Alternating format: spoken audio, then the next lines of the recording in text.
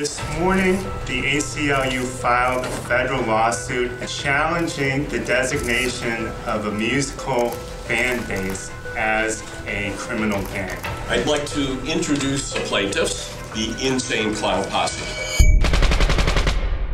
We're going to war with the FBI. In your face! We made USA Today's worst album of the year, GQ's worst artist of all time. We embrace the hate. People hate what they don't understand. Juggalos are still a group that is reviled and misunderstood. We're just one big family.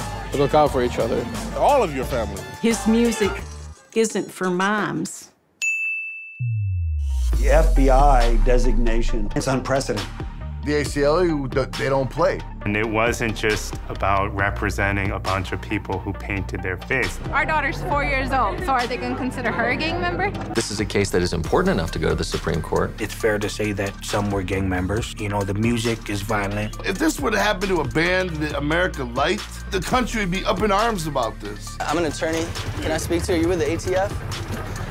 We should point out one of them flicked us off on his way out. Stop and take us out of the equation.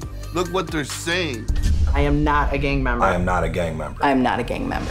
If having bad taste in music was a crime, every parrot head in the world would be on the gang list. If the government can target a group of people based on their musical taste, it can target a group of people based on any reason at all. You're making history. We're the good guys here today.